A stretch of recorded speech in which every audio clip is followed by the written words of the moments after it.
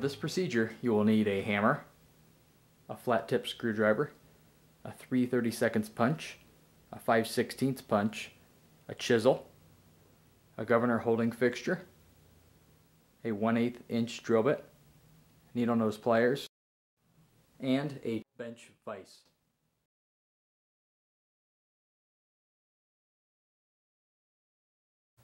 Here's the governor gear kit. It consists of a new governor gear, a new roll pin, and 2 finishing nails.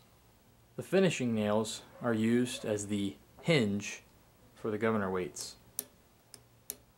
Seeing how we don't need to remove these governor weights at this point in time, feel free to use these finishing nails for home repair. Place the holding fixture in the vise.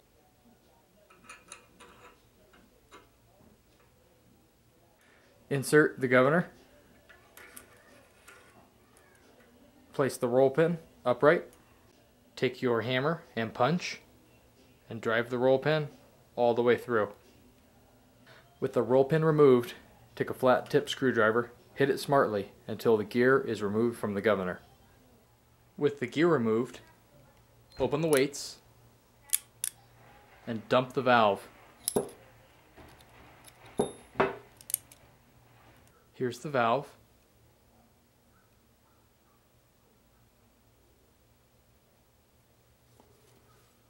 There's an orifice right here.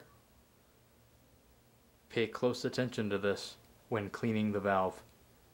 Once you've thoroughly cleaned the governor and the valve with solvent and or brake clean, take another close look at the valve, specifically the orifice. Place a blowgun in the hollow end of the valve. Blow air through it. Air should shoot out of the orifice if it's free of debris. With the governor sitting upright on the bench, the weights should naturally open. Take your valve with the hollow end up and place it into the bore. It should fall right in all the way. Upside down with the weights open, it should fall right out as well, like so.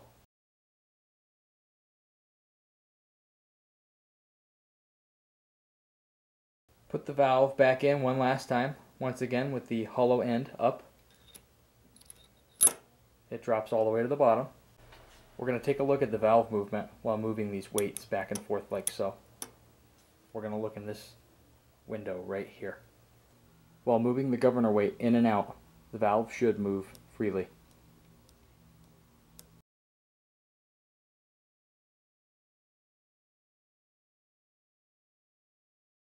If the valve won't fall out with gravity's assistance,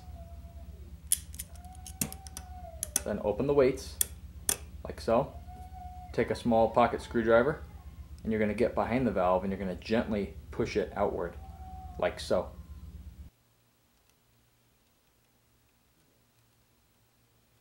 With the valve moving freely, I'm now ready to install the governor gear. Before installing the governor gear, take a close look at the cut of the gear. The Turbo-400 has the gears cut like so. Other GM transmissions have the gear cut in the opposite direction. As one can imagine, it's very easy to accidentally install the wrong gear.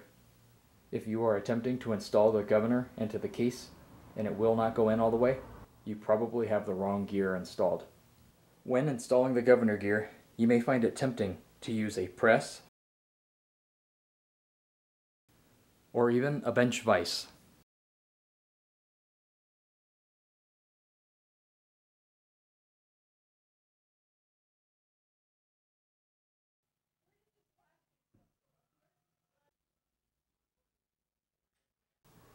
Using a press or a bench vise can damage this portion of the governor.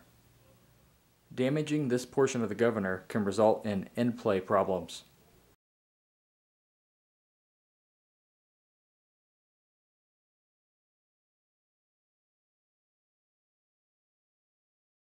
I just placed the governor right on my lap. Take a hammer and I'm going to hammer the gear all the way on.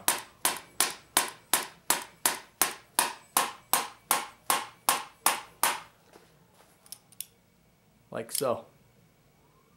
Make sure the gear is flush with the governor housing and that your valve is still free.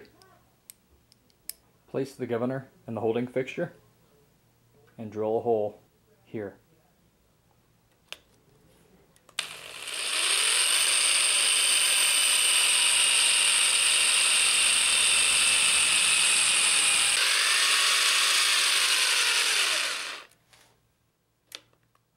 Now hold the roll pin with some needle nose pliers, set it right on top of the bore, and hammer it in.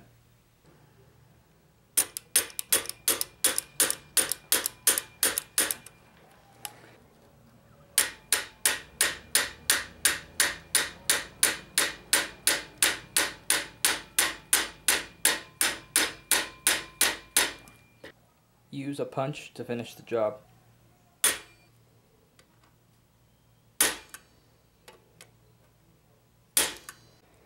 Take the 3/32 punch and push the roll pin below flush.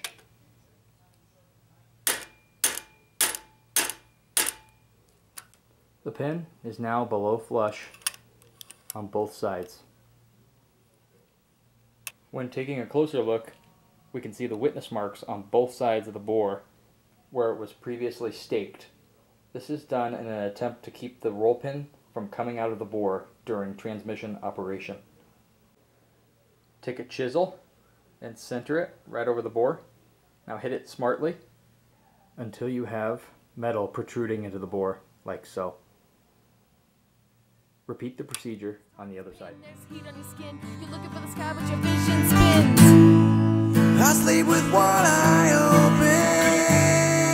Walk around in the haze and the days they go so slow. Oh, is there I'm choking. If you took your last breath tonight, would anyone know? I sleep with